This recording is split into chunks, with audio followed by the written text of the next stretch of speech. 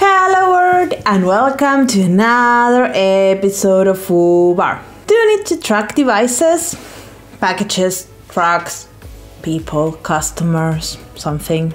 Do you want to track them in real time? And not to worry about scale, how many devices you have or customers are using your service? If that's the case, maybe you want to continue watching this video. Creating software that is able to track devices, let's call devices anything you want to track, in real time can be costly. It costs a lot of time to build that type of software. It's hard to scale.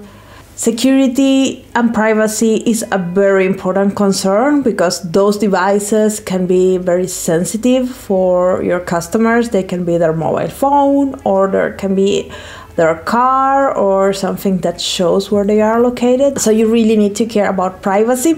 What if I told you that there is a service that can help you with the tracking of these devices? That can track devices in real time without really worrying about scale, and with the AWS concern about security and privacy in mind, so you know your customer data is safe.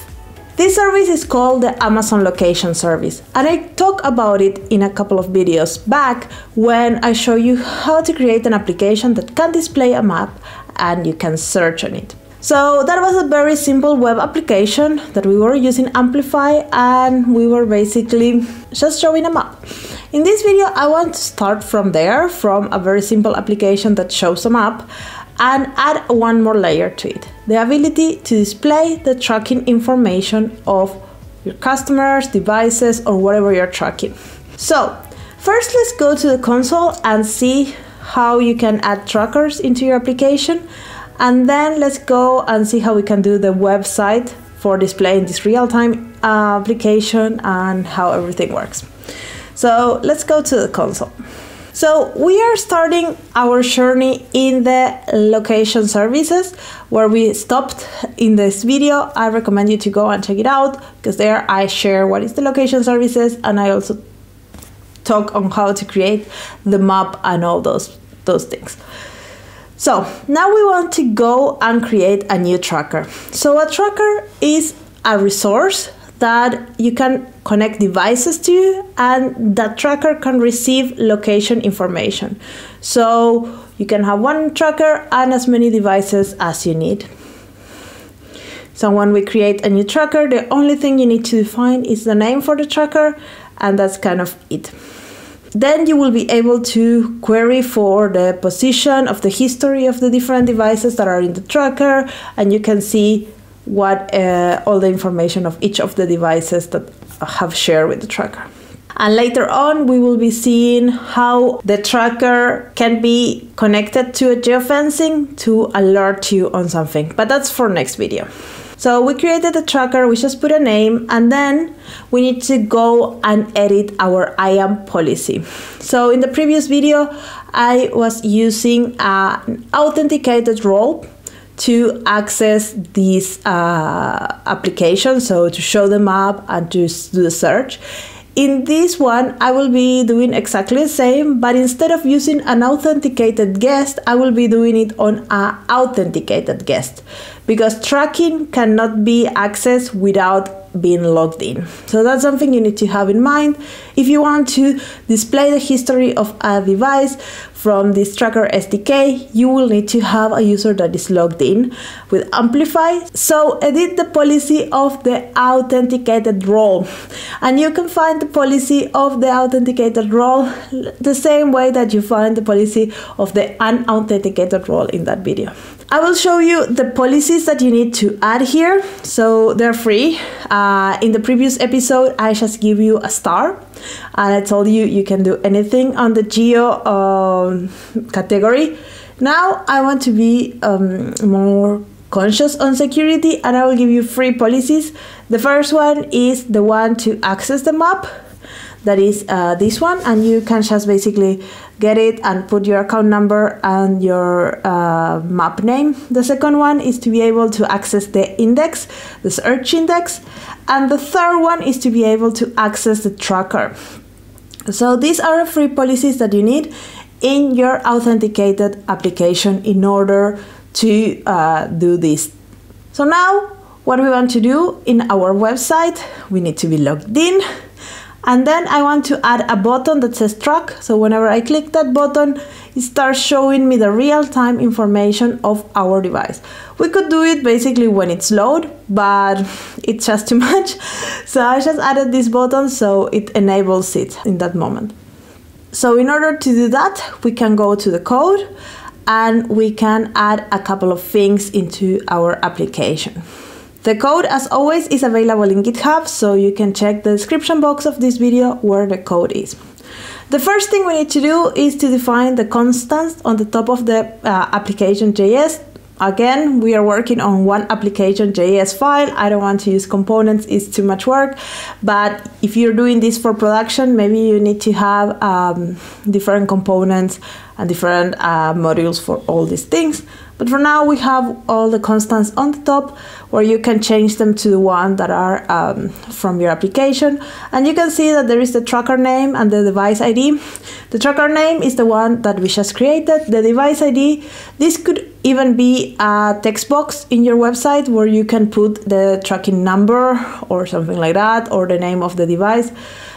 Here I just given one device ID arbitrarily from the website. This is just for demo purpose. In your case, you might have a lot of devices, so you might want to make this editable.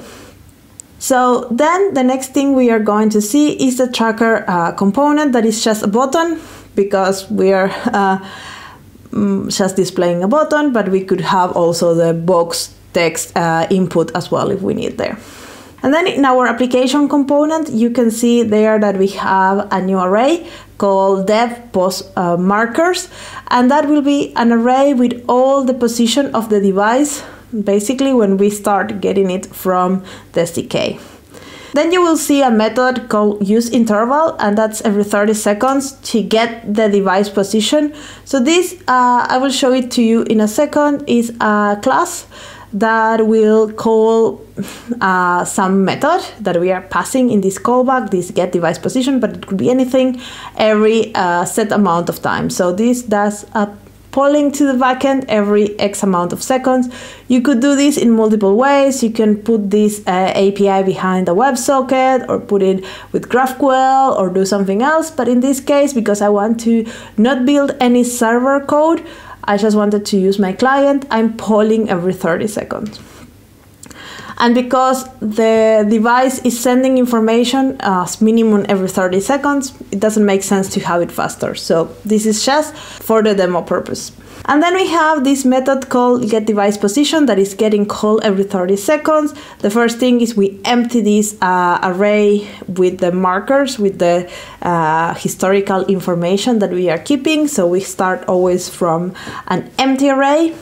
And then I will be calling the client getDevicePositionHistory with these parameters, the device ID that we specify on the top of the application.js, or you got from your user, and then the tracker name, that is the tracker that we just created.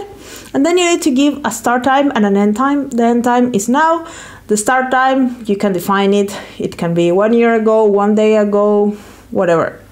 And then we call the client and we get a list of positions, and with those positions, then we can populate our markers that we are going to display in the screen. We need the index to know in which position, we need the latitude, and we need the longitude. And I also like to set the viewport to the last point, so every 30 seconds the screen moves a little bit. So if you kind of move with the point. Then we have the trackers marker, and this is a little component that will be drawing the little points in the map. So we pass the index, we pass the longitude, we pass the latitude, and it knows where to draw it in the map. And we are using this pin component that is drawing a little pin in red with some text that is the index basically in our screen. And then I'm calling these tracker markers inside the map, the React map GL, and basically that's the whole thing. It can have as many markers as we can, and we just get them from there. So this is a very simple piece of code. So now I want to show you these two helper modules that I'm using. That is the pin.js. Basically, it's an SVG drawing with some text that I'm passing and some kind of size, and that's kind of it. And then the set interval, that is this function that helps me to call a function every certain period of time. You can get this on the internet. There's a million examples on how to do it. Now, if we go back to our website, I press track and nothing will happen because our device is not sending data because this is a demo. So how I make my device to send data? That's what we are going to work on now. And this you can do from your client application, you can do from your IoT, you can do it as an example like I'm doing. You can do it from wherever you feel that you need to do it. Basically, I will be using the AWS CLI to send tracking information to the location service. So then the location service can get this tracker information and display it in my maps. So for that, I'm going to use this new service that was announced in re:Invent, the AWS Cloud Shell. So I don't need to install anything in my computer. I can use the location service CLI directly from the AWS shell. So that's neat. So you don't need to worry about what is the version of AWS CLI you have in your computer. If you use the Cloud Shell, you're always getting the latest version. For doing this, I created my own script. So every 30 seconds, it's sending the location updated for one particular device. And this is very arbitrary. I started with a fixed location, basically a longitude and a latitude. And then every 30 seconds, I'm increasing both dimensions on one, and that's it. And I'm sending that location. So it's very, very arbitrary, but you could do the same from, I don't know, a client application that is sending the coordinates that it gets from the GPS, or an IoT that is sending the coordinates that is getting from, again, the GPS of the device. The script is available also in the code, so you can go and check it out. You need to pass the tracker name, and you also need to pass the device ID. And then when you call it, it goes forever, and every 30 seconds it sends a message to the location service API using the CLI, and then it waits, and then it again. So the code is very, very simple.